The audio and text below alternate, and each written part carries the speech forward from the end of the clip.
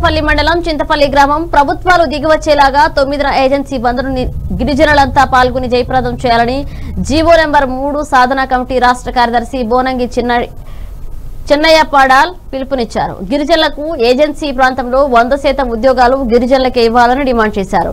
కేంద్ర రాష్ట్ర ప్రభుత్వాలు రివ్యూ పిటిషన్ వేసే వరకు ఉద్యమం ఆపేది లేదని అన్నారు. గిరిజనులు బంద్ కు సహకారం ఇవ్వాలని కోరారు. ఈ కార్యక్రమంలో అఖిల భారత గిరిజనుల ఉద్యోగుల సంఘం మండల కార్యదర్శి గెమ్మెలి మోహన్ రావు తదితరులు పాల్గొన్నారు.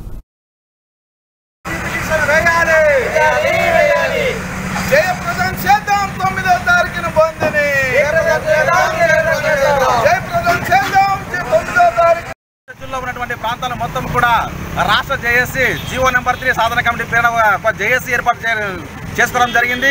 ఈ జేఏసీ ఆధ్వర్యాన ఈ నెల 9వ తారీఖున ఏజెన్సీ ప్రాంతం మొత్తం కూడా బంద్ను పిలుపునివ్వడం జరిగింది.